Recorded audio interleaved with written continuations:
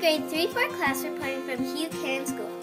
For the last few months, we have been using the inquiry process to guide us to investigate how rocks, minerals, and soil are important to us. Our big question was, why are rocks, minerals, and soil important to us? I have learned to ask questions. This has helped me as a learner because when I ask questions, I can break one big one down to small ones. This makes it easier to find answers. Before inquiry, I didn't know what keywords were, but now I know what they are, and they help me find answers to my research. Keywords are terms that you can search. These words can help you find more specific information. To organize research, there is something called a graphic organizer. You can do a graphic organizer by making a T-chart, a web, or dividing your page into sections. A database is where you get information. The information is true. Kids Info Bits is a database. I like Inquiry. The databases shows pictures and letters that you can read, and also it can read to you and you can listen to good information.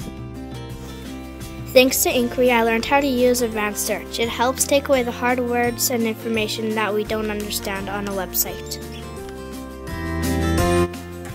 I use the translator to help me learning about mineral. I also learned that if I know an expert, I should contact them and see if they can help me.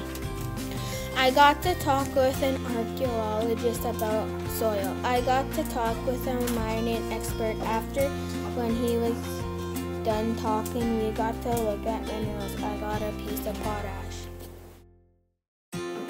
To help us make connections, we had to share our learning with each other. We learned about representing our learning when we created an interactive bulletin board.